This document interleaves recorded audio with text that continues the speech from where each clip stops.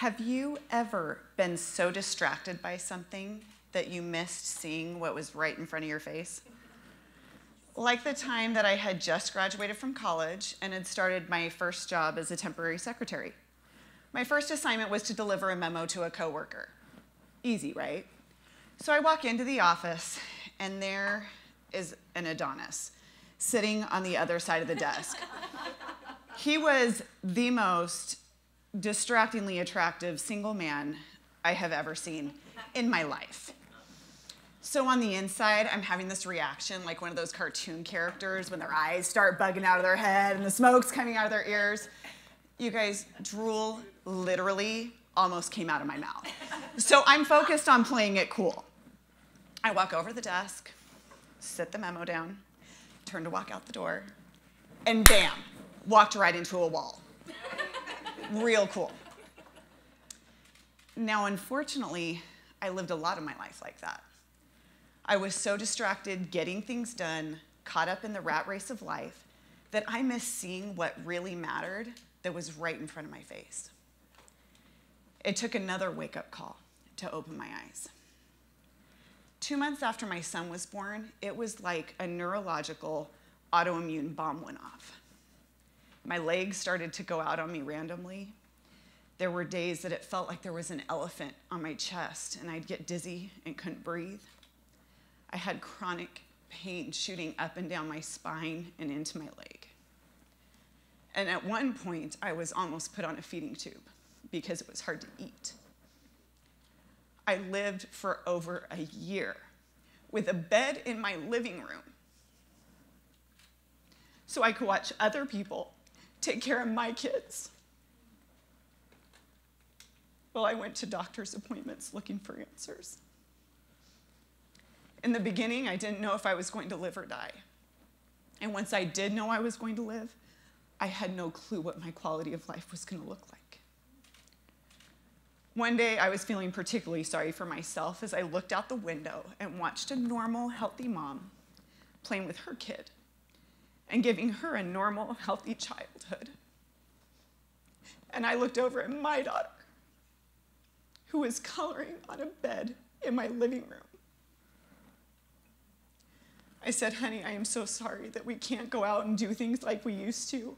This has got to be so hard on you. She just looked up at me, totally confused, and said, Mom, it's okay, I like it. When we used to go to the park, you were always working or on your phone. And now we actually talk and hang out. That was a sucker punch because she was right. When I was healthy, I was so distracted by life that I missed everything that mattered. Eventually, I did start to find answers, and I slowly regained my quality of life. But learning to live again wasn't just about managing symptoms. To really live, I needed to learn to see and hear the people who were all around me. And that was the first step.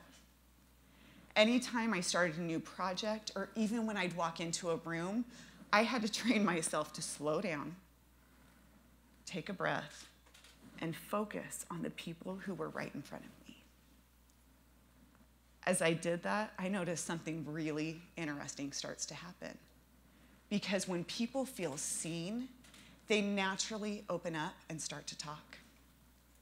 And if you'll get curious and ask questions, so you can really hear what they're saying, people are not only willing to talk, but they will feel validated and appreciated simply by being heard. When you really start to hear other people, what you will find is that we all have our own personal genius. And human beings really are the world's greatest natural resource. When we engage in collaborative discussion with an intention to really see and hear each other, the solutions we come up with together will always be better than anything you can come up with on your own. And when we invite people into the process of creating and implementing solutions, we all get a lot less distracted by and caught up in problems, and we get a whole lot more efficient at actually solving them. To lead like you were dying really is as simple as slowing down, taking a breath, and focusing on what really matters. So the next time you're about to start a meeting, take a breath. The next time you're about to start your next project, slow down and take a breath. Before you press send on that email to your really annoying coworker, slow down, take a breath, and focus on the people involved. What people really want, what they really need, is to be seen, to be heard, and to know that they matter. It's no surprise that a recent study found that 92% of employees who identify themselves as being highly engaged at work were those who felt seen and heard in the workplace. And 74% of those employees reported being more efficient in their jobs simply because they were heard. My daughter reminded me of the importance of slowing down and taking a breath a few days ago. After getting her permission to use her story today, thank you, she looked at me and said, "Mom, your talk was awesome, and it's going to be great when it's done because you're starting to suck at listening again." Life is full of distractions, but it is also short, and it's vulnerable. So let's all just remember to slow down, take a breath, and focus on the people who make this life worth